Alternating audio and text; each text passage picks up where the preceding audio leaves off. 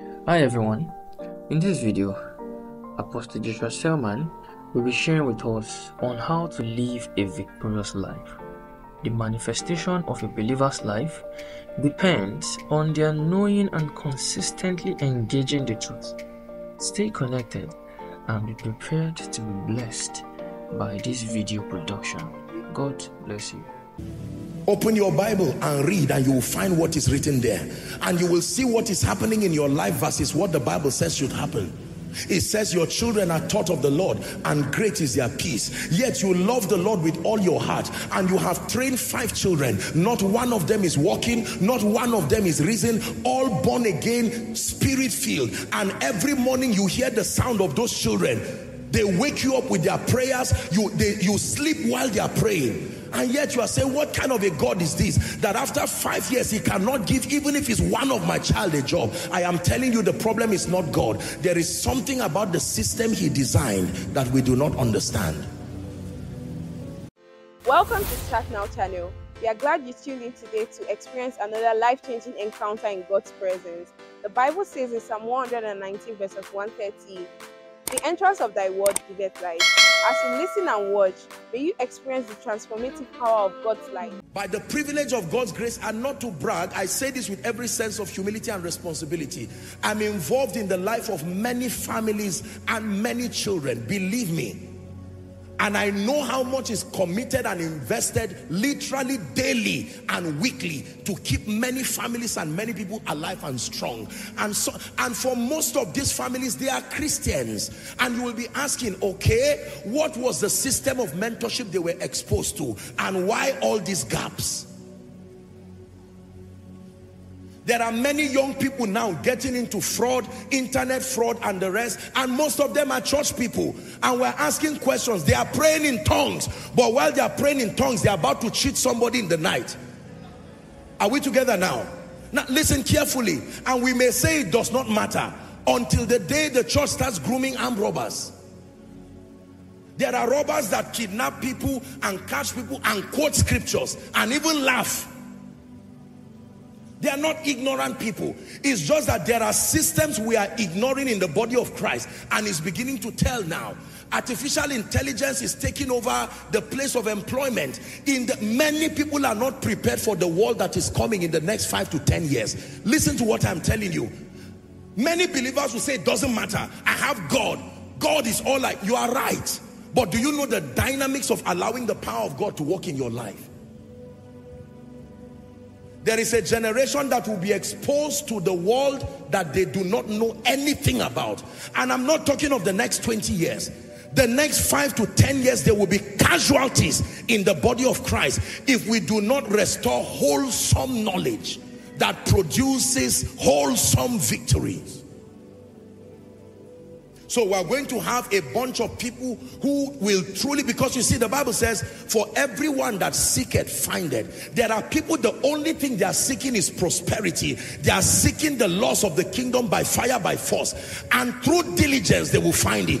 The trouble is, if the only thing they find is prosperity, when a man prospers and he does not have character, he becomes a weapon of mass destruction to himself and to society. Then there will be a group of frustrated people who love the Lord, character, loving Jesus with all their hearts. And yet you find out that nothing will work in their lives. And in pain they'll say, God, why did you do this to me? Other people were bribing, other people were doing all of that, and I avoided this because of my love for you. We've been shouting for a very long time, the wealth of the wicked is laid for the righteous. We've been saying these things since I was growing up till now. The wealthy people are getting wealthier and the church is suffering. We are suffering, we are getting into trouble, we are in debt, we are in all kinds of things. And those people sometimes watch with shock what we are saying, because those things are true, but those statements are incomplete. The dynamics of the workings of those strategies we have not learned. Are we together? How about power? Sometimes we talk against herbalist and all of that. I would never promote evil and demonic things, but I'm saying that we say don't go to herbalist, don't go to the devil, don't do all of these things. Okay, I refuse to go to the devil, and I've come to you, Joshua Selman. The truth is that I need you to help me. Things are not working in my life. And I say, well, things are not working just because you are not serious. And the person says, I'm a diligent person. What do you mean I'm not serious?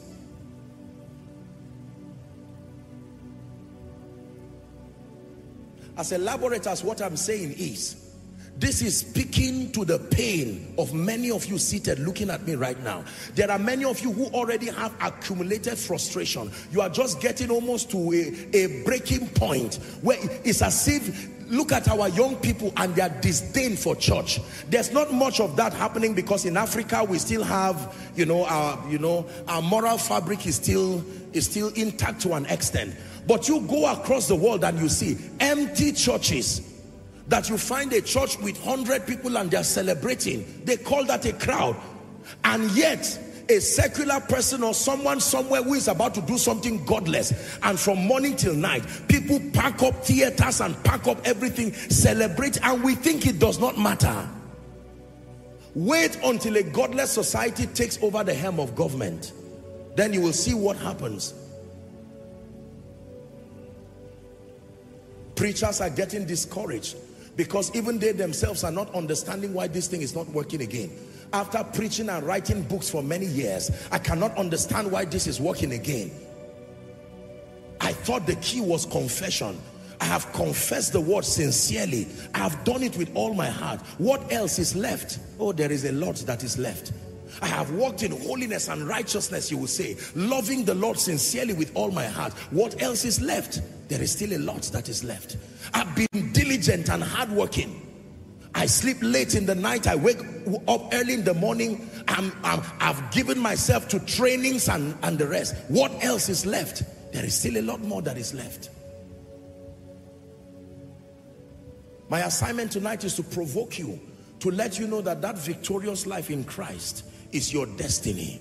But like the human body, ladies and gentlemen, there is a call to explore the other dimensions that have not yet been added to produce wholesome victory. Otherwise, we are going to be quoting scripture. Thanks be to God who causes us to triumph, and we will watch our loved ones sadly continue to die in ill health because we are not willing to explore the vast riches. What are the keys that control the healing anointing? What are the keys that control prosperity and wealth? What are the keys that control influence? What are the keys that control longevity? What are the keys that control excellence? What are the keys? We need to find these keys. It says, and I will give you the keys of the kingdom. I submit to you, there is no single man that has all the keys by himself. God himself will not even allow that. You can have all the keys walk in your life, and that by gleaning to the body, the larger body, through humility, to receive other keys that may not be in your personal experience with God. Are we together? Open your Bible and read, and you will find what is written there, and you will see what is happening in your life versus what the Bible says should happen.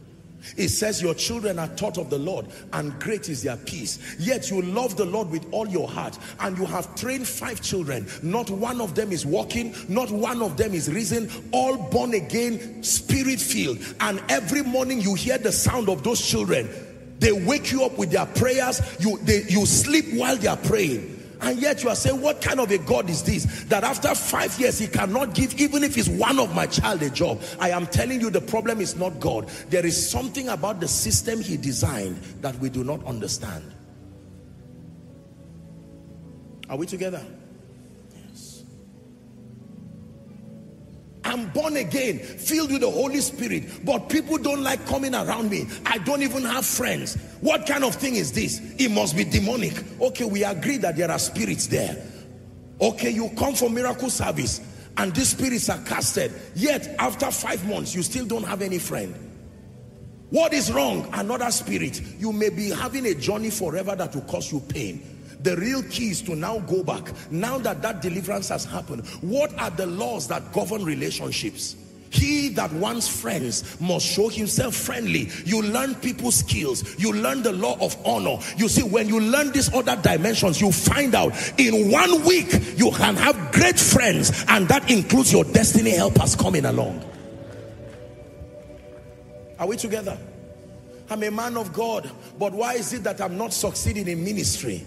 I will tell you, among many other reasons, it can be that you are not providing the kind of results, the kind of value, even though spiritual, that is needed and useful. Can people come to you? Can they come and learn God from you and be sure they will not be disappointed? Can they come and you pray for them and they are sure that they will return with testimonies? Hallelujah. Listen, let me tell you something. Psychologists teach us that one of the indices, the major index that measures our concept of happiness, is progress. I hope you know that. That the degree to which you perceive you are making progress, it would translate to joy in your heart. And I can tell you it is true. Even as a man of God, it is true. I'll be wicked to just downplay. I come here every week, I'm happy. There are so many people inside, outside, everybody. I am happy God sent me, but I am happy you are coming, because it is proof that the value is changing you. It is proof that something is changing in your life. Are we together now? If I can be happy as a man of God that I'm making progress, why will I not want the people that God brings around me to also make progress? They may not be preachers, but what is wrong in you having your own house after 20 years? What is wrong in you at least having a car? It's not all about cars, but must you trek for the rest of your life? Is that the will of God? Say no. That can't be the will of God. And you know, sometimes we downplay these things and say it does not matter. And a gentleman was trekking since he was in college, and now after 30 years he's holding 4 children and his wife. He's still trekking, praying in tongues for 20 years, quoting scripture for 20 years. Something is not working. It's not just about money. I'm just using this to show you that when a system is faulty in your life, there is the deficiency becomes clear, and your children can come and inherit that deficiency.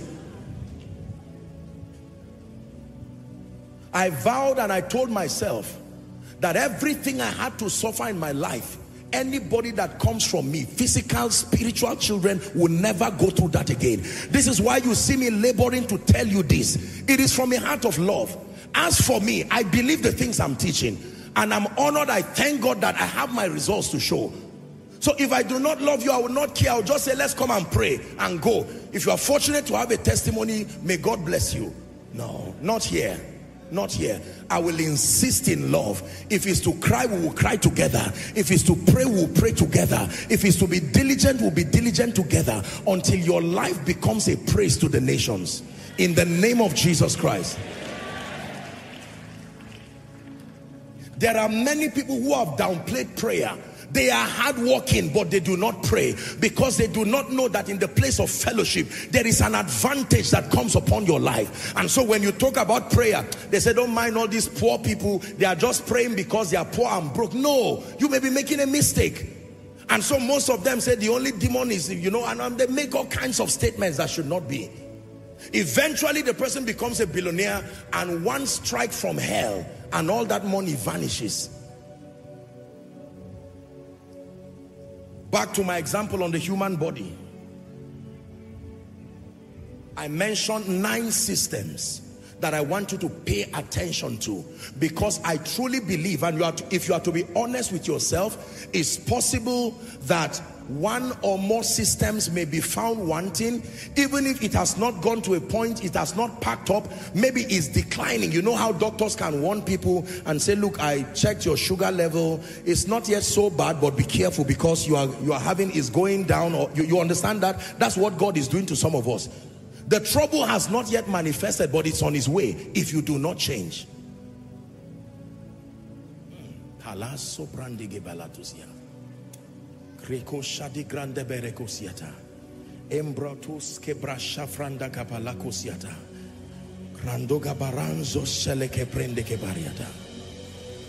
Write this down.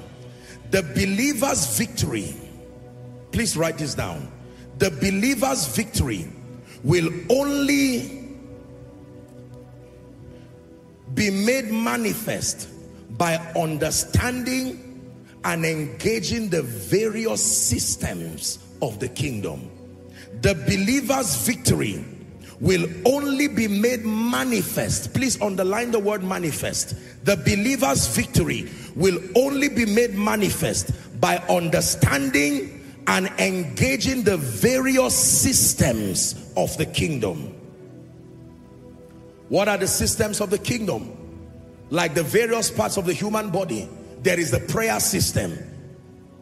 There is the speaking of the word, you know. There's the place for mental transformation. There's the place for character and moral excellence. There's the place for diligence. I like to use the word diligence instead of hard work. There's the place for relationships. There's the place for the anointing. There is the place for patience. There's the place for mentorship.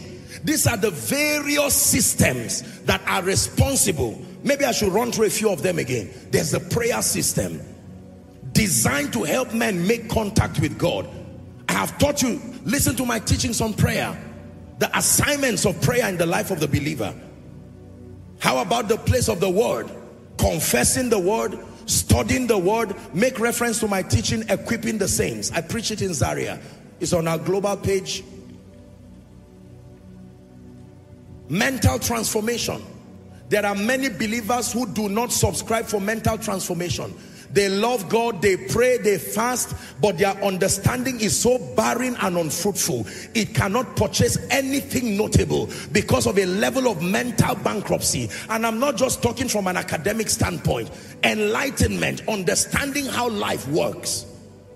The Bible says to be wise as a serpent and to be gentle as doves. It said, I send you as sheep among wolves. So be wise as a serpent. Why would God recommend a serpent when it has to do with having the wisdom of living in the cosmos?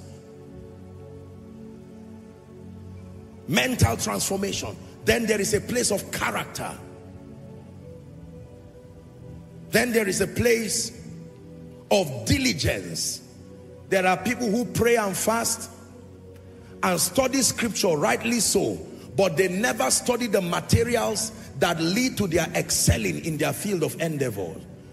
The Bible gives you a holistic viewpoint of life, but as far as becoming excellent and gaining mastery is concerned, you have to be able to lay hold the area where God has called you into. If you're a career person, you must be excellent. You are a medical person, be excellent. Listen, there are two people who the Bible commended their prayer lives in the Bible. I don't want to take the time to teach on that, but just to teach you a very powerful lesson.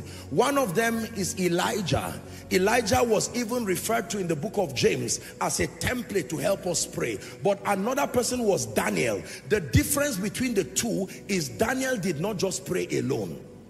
Daniel was commended not just for his prayer life. Daniel was commended for the spirit of excellence and intelligence. And notice that of two of them, when we remember the one who had a systemic impact, we remember Daniel.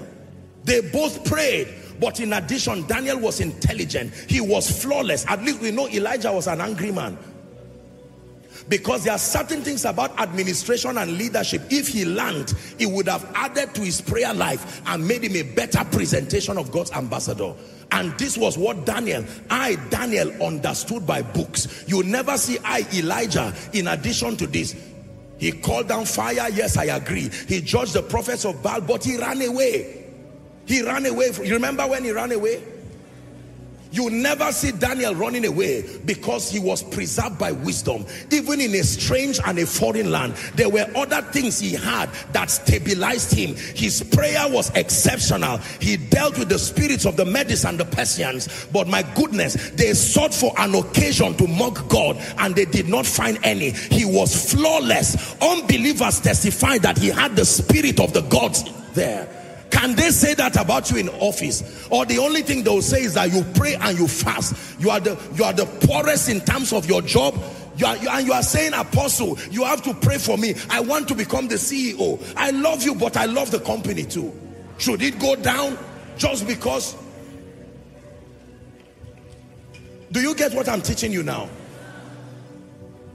Listen, I thank God, I study and I pray. But let me tell you sincerely, and I will not lie to you, there is a dimension of understanding that only books will give you. You have to buy the truth and sit down. Most people want a global ministry, they want a global life, and all they have been taught that is responsible for global influence is impartation. You see that? Impartation is a system in the kingdom, but the value of impartation is that it comes upon a mind that has been transformed through knowledge, transformed through discipline.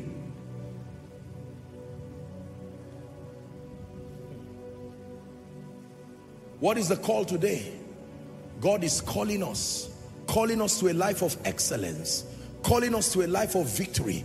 God is calling us to rewrite the mistakes of those who have gone before us, and that if we keep following that template alone without finding what else went wrong, to have produced the lopsidedness that we see in those who have gone before us, we will reproduce the same results, including the same limitations. Let me give you a final charge. Write this down.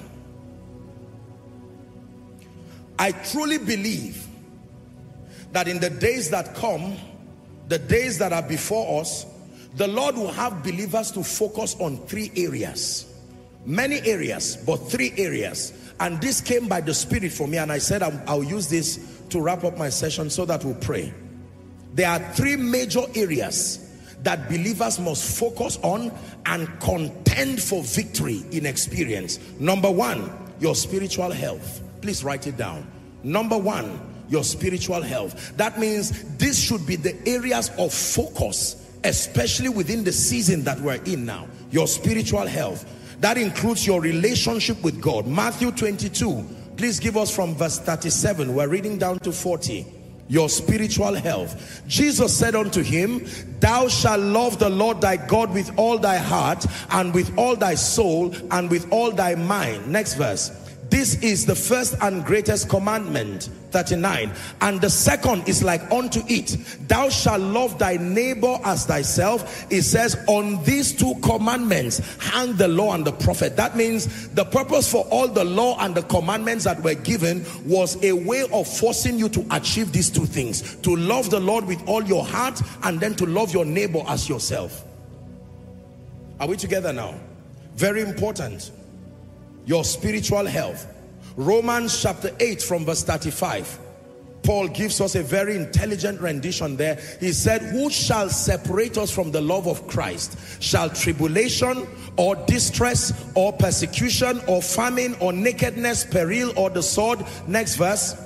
We're reading to 38. As it is written, for thy sake we are killed all day long. We are accounted as sheep for the slaughter. 37. It says, nay, in all these things we are more than conquerors through him that loved us. And then it says, for I am persuaded. May this be your persuasion tonight, that neither death nor life, read with me, nor principalities, nor powers, nor things present, nor things to come, shall be able, nor height, nor depth, nor any other creature shall be able to separate us from the love of God which is in Jesus Christ our Lord. Your spiritual health, that you must love the Lord above and beyond anything, above and beyond anyone. It's been my emphasis, our precious people sang it here, that we must love him, we must seek him. Loving the Lord means that your prayer life must be up and alive. Loving the Lord means that your fasting life must be up and alive. Loving the Lord means that your word study life must be up and alive. Your passion for the house of God, your passion for the things of God must be up and alive. Number 2, what is the second area God will want us to focus on in this season? Write this down. Your personal needs. Your personal needs. And ladies and gentlemen, please hear me. Do not downplay this. Take it as a prophetic instruction. God wants you to begin to focus on your personal needs and get some results in place so that it can give you room to serve a bigger purpose. Are we together now? Yes. Your personal needs, food, shelter, and all the personal things that you need to put in place. If you don't think about it, you don't plan it, you don't take advantage of the grace of God to put things in place, it will never happen. Hallelujah. Your personal needs. That you make up your mind and say, by the grace of God, I should get to a point where this issue of thinking, where will I get money to buy food? Solve it, so that you can have the time to do nobler kingdom things. When your personal needs are not sorted, I promise you, I wrote something down here. I said, your personal needs being met is the cure to depression and frustrations. When your personal needs are met, I can preach here and I can shout because I have Jesus in my heart, but I also have food in my house. Are we together now? Yes, sir. I have food in my house. So it has energized me to shout the word to your spirit, because when I am done, I can go back. Jesus, your Jesus who preached at crusades, the Bible clearly told us that there were times he was hungry and there were provisions in place. Am I right on that? Listen to me. Please, I want you to take your personal needs seriously. Not just carnal needs, but that which is required to give you the stability to serve God. Like your children's school fees. Write it down and start doing something about it. Like the issue of a house. Write it down. Whether to rent or to build. In any way, take action. I have a responsibility over you. I will teach you the truth. It may not make sense now, but you will look back and say, thank you, Apostle, for challenging me to take a step. There are people who will come and dedicate your houses before the end of this year. In the name of Jesus Christ. See, every time God gives instructions like this, is because behind that instruction is a grace to make it happen. You know what will happen to you by the time you sort the issue of rent out of your life? And God helps you to put systems in place. Now you can send your children to good schools. Now you have the authorization to lock yourself for 3 days and you will not feel irresponsible. Now your prayer life will become richer. You can pray for 3 days, but not when your children are out of school and they are writing PTA letters and your relatives are calling you all kinds of names. Then you say you are in the retreat for 3 days. No. Please take your personal needs serious. There are things that if they are not in place, if you're a man of God here, thank God for ministry and thank God for everything, but please, by all means, obtain grace to pay attention. Oh, Apostle, I think I need a car now to help me to be efficient in ministry. Do not think you are carnal for thinking that. If there is a legitimate need, write it down and obtain the grace and the wisdom to do something about it.